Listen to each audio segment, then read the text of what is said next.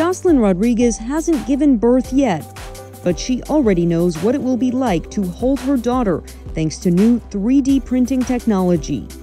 It's just crazy. I mean, to visually see it and actually get to hold it was just very like, oh my gosh, like, is this happening? Like, it was pretty crazy. At 18 weeks pregnant, she and her husband learned their daughter has spina bifida, a birth defect that occurs when the spinal cord fails to close normally during development.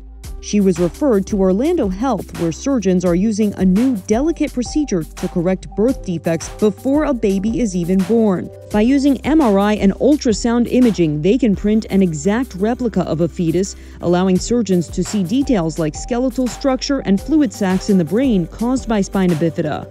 The 3D printing models prior to surgery not only mimics the anatomy of the defect or the spinal defect, but also educates the surgeon about potential challenges or intraoperative complications.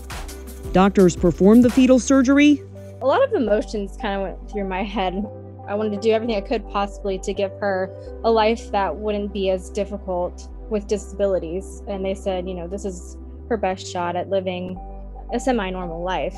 Jocelyn is scheduled for a C-section to deliver. She and her husband are planning to name the baby Candace.